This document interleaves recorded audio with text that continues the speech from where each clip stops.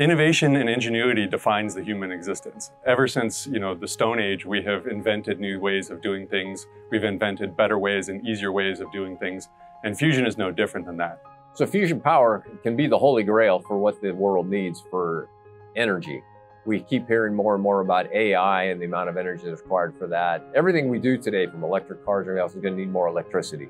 GA's been in the fusion game really from the beginning. And there was a lot of recognition that fusion would be a revolutionary breakthrough for humanity in terms of the abundance of energy that it could provide. The ITER project is an unprecedented global collaboration, which is essentially proving that fusion energy can work at the power plant level. The advantage of the US being involved in the fusion energy space is that we've essentially developed a supply chain that can support fusion energy. And now we know where to go, how to get there, and we can use that to our advantage in the future. GA was selected out of 2 competitors to build the central solenoid for ITER. The central solenoid is often named the heart of ITER. It provides really the central heartbeat of ITER. It drives current in the plasma and helps control the plasma. The CS project is unlike anything that's ever been built. We had to develop a modern supply chain.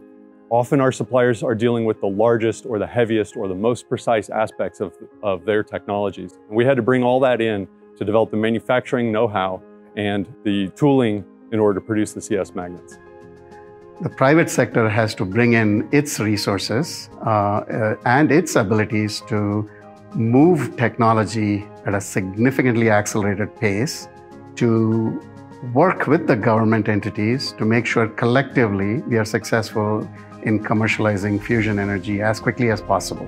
They need to develop, and we have that capability here, alongside with all of the huge amount of data that's being generated in facilities like the D3D facility that General Atomics operates. So fusion energy goes far beyond energy and the need for renewable, sustainable energy. It's actually a giant business opportunity, especially here in San Diego. We have prestigious universities, we have young people early in their career excited about AI, and they're understanding that these data centers and these capabilities are required in order to sustain that level of use.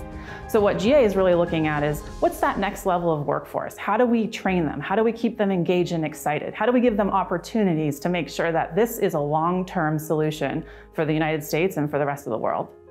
Fusion is something that can not only alter the trajectory in terms of energy, but since energy impacts just about every other field, whether you're looking at computing, whether you're looking at transportation, whether you're looking at manufacturing, it would change the trajectories of all those fields because of the availability of clean, affordable, limitless energy. My youngest daughter is about 9, and I look forward to the opportunity when she grows up to live in a world that has fusion energy.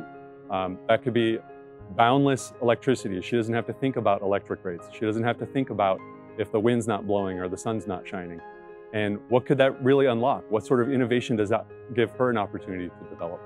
Those are the things that I like to think about as part of fusion industry.